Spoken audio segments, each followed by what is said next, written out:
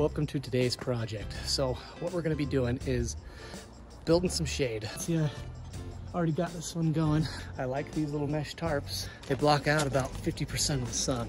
Went ahead and got 2 more from Harbor Freight. They're about $60 a piece currently, and they're 12 by 20s. I'll use 3 total. I'll have 20 by 36.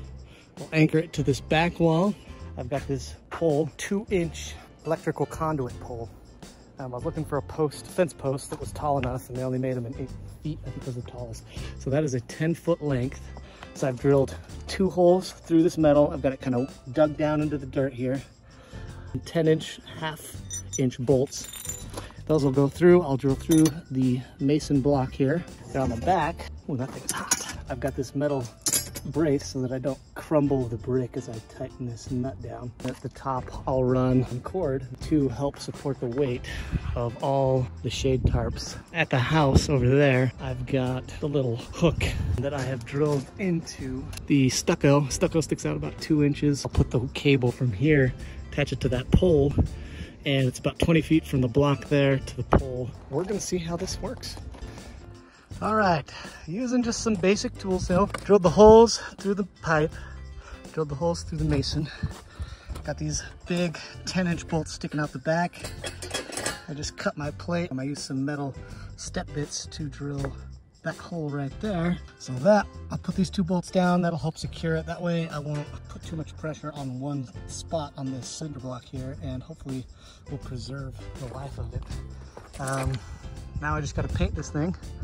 I may put concrete down this pipe just to help make it strong. I definitely don't want it to bend this pipe, so we'll see. I've got this hammered Rust-Oleum paint. I freaking love this stuff. You don't have to prime it or anything. You just spray it on. It dries relatively quickly, and then it's protected from rust for the most part.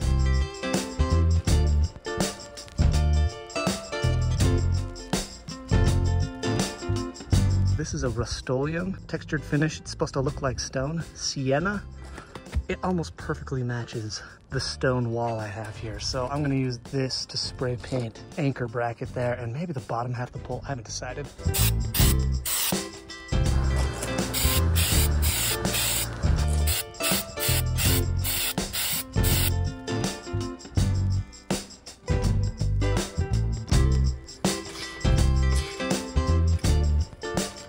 So I tested it a little bit with the cable, and like I'm seeing a good amount of wobble, which that's just not gonna stand the test of time.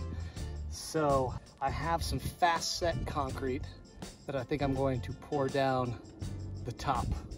I think the goal is gonna be to get as much concrete in there with as few air bubbles and voids as possible to try and strengthen this pole so it has less wobble. Just a reminder, this is the Redneck cheap version of how to do this. I wanted to put a nice thick gauge 4x4 right here instead of this. A 20-foot length is $450 just for raw metal. This cost me $40.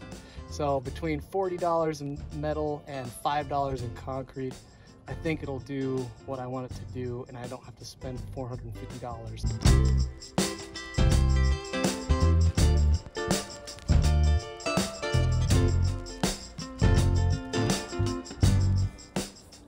All right, day 2 of the shade DIY project here. We've got our Redneck pole and our Redneck hook. I'm gonna run a cable between the 2 of them and see if it will support the weight of our 3 shade sails. So let's try it out. I'm just gonna drill in a few more anchor points on the mesh here. The way I do that is using a standard masonry bit, and I'm going to bolt it in with a little Tapcon cement screw, Tapcon concrete screw, and I'll throw a little washer on there just to give it a little bit more surface area. Take a little scrap wire you've got here, you shove it in that little hole you just drilled. A little bit of wire is gonna fill in any extra gaps and really snug it in really, really well. Snip off the extra, we're ready to go. All right, well, my time lapse didn't work, but I've successfully got it up. I looped the cable on this eye hook and ran it all the way to the hook I have on the house there. And then on the shade tarps, I kind of went over and under and over and under. So that's kind of how I wove the mesh shade. And then I put a zip tie on every ring and then in between each ring as well. And I did the same on this section where I kind of zipped the mesh together. There are probably over 100 zip ties in this thing, but it's tight. It's creating a lot amount of shade. It's doing exactly what we wanted for a fraction of the price. So I'm pretty happy with it.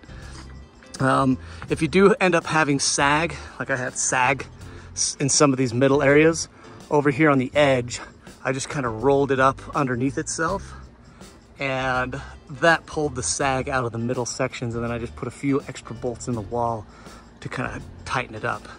And then on the end here, I had about a foot of extra material because it was too long. So again, I just kind of rolled the remaining material up and just kind of ran it all the way to the wall. It actually cleaned up really, really nicely. So, and then on this end, I've got that little rig.